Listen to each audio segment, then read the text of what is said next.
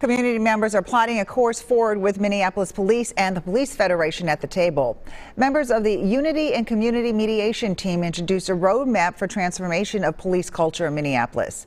As Reg Chapman reports, this mediation team is reaching out to the 44% of Minneapolis residents who voted for a Department of Public Safety.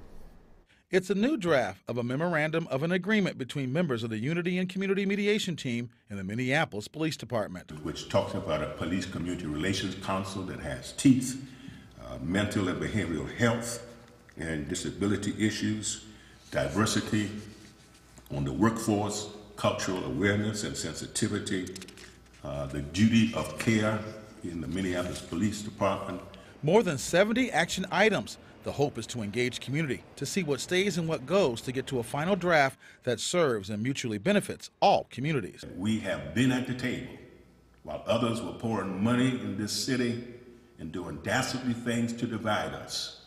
The Unity Community Mediation Team has been at the table and has worked over a year and a half since the death of George Floyd.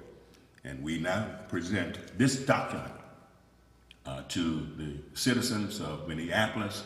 What's different this time around is MPD and the Police Federation are at the table taking part in discussion about reform. We thought this was a really good opportunity to bring this, bring us as the union together with some people in the community and listen to what their concerns were with police. The plan moving forward will focus on transformation, reform, transparency, accountability, as well as consequences, both with MPD and the community. Right, we all have this common goal, right? We want the best officers in the state. We want to have a department that's trusted, that the community wants to be policing in their community.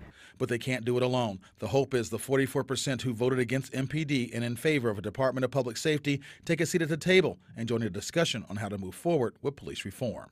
Reg Chapman, WCCO 4 News. The draft was given to the Minneapolis Police Chief, the Commissioner of the Department of Public Safety, and the head of the Minneapolis Police Federation. The Unity and Community Team says it hopes to hear from supporters of Yes Minneapolis to secure their seat at the table for discussion.